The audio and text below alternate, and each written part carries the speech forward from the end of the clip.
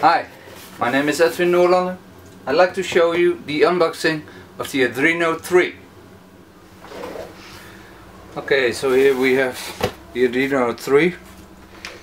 It's the next in the family after the famous Uno and the Due.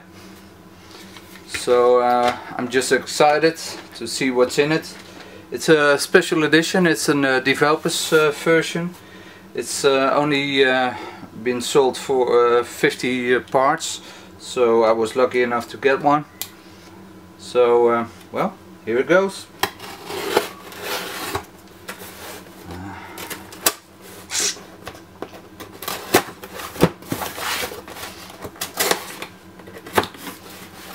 Okay. So first we got a official Arduino from the store. Was a big amount. Here we have some stickers, always nice. And here's the package. So this is the original package, and we see it's quite complete. There's a wireless USB plug they delivered with this edition. Some cables, the Tre, and I think this is the power supply. So I'm gonna open it now and look how big it is next to the Due. It's almost like, I think, twice the size of a Due.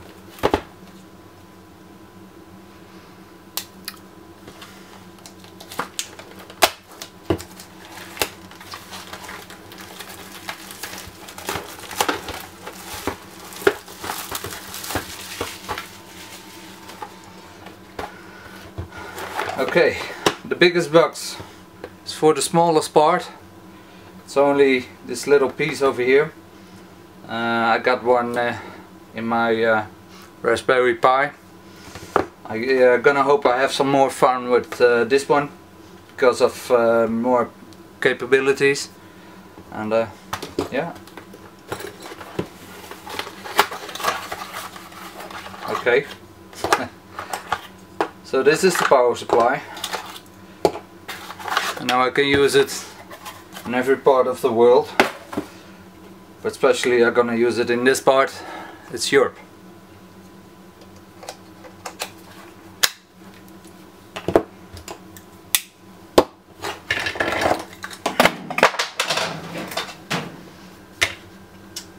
Okay.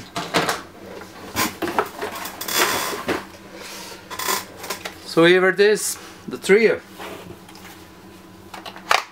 Really excited.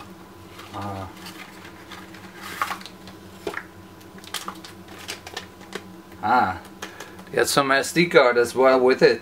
I don't know if there's any OS on it or whatever. I just have to look into it. I'm gonna open it later. And some more stickers. Okay, that's it. That's all there is. Okay, so let me adjust the light. Here we got the Tre. You see it's a developer's edition. In here you see the brackets of the Arduino Due. I just take the Leonardo to see. You can see it's that size. And also, if I put the Due next to it, it's almost, I think, twice the size of the Due. You cannot compare this really with the standard Arduinos, because it's much more. It's because it has really a small computer on it. Here standing 5 volts. I think it's big because they want to warn you for the power supply not to plug in the 9 volt you can do with the Leonardo or the Arduino or the Arduino Uno and Due. Also on this box, the first start also with a 5-volt power supply, and it must be in, at least 2 ampere. Okay, this 5 ampere, so it's really big power supply for a small board. Okay, I'm gonna connect it, and maybe we have some first impressions of it when booting.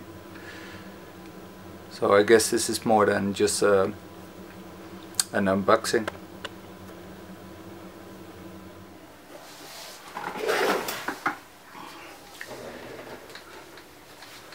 Okay, so here we see the tray from up close.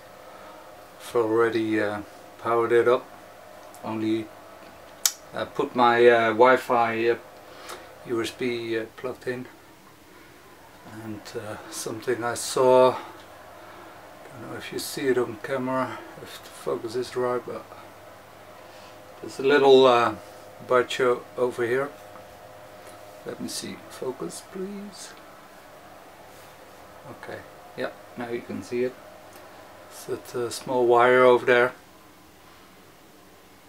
and you can also see it's the special edition for developers.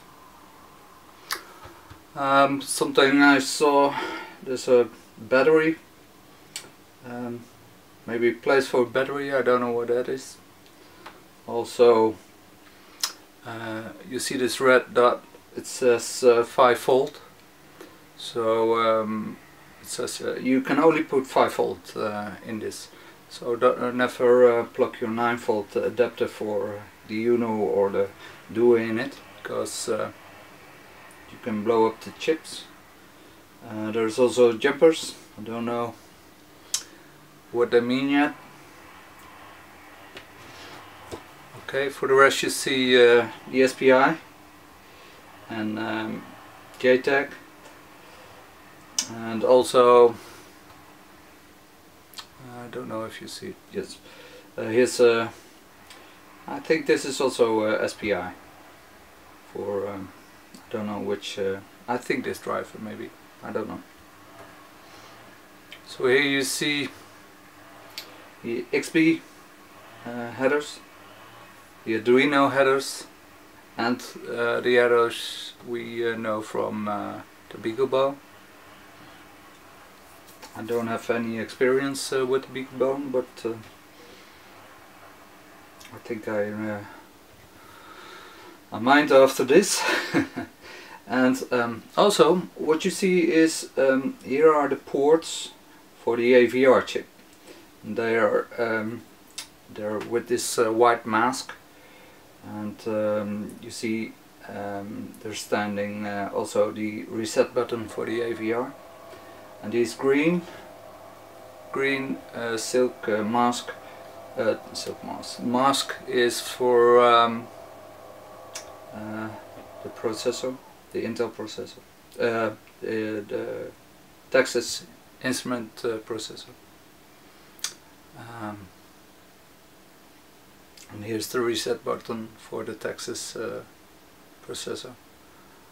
Okay, now I'm gonna make some screen dumps from the computer. You can see what you're gonna see if you plug this in and look at your network.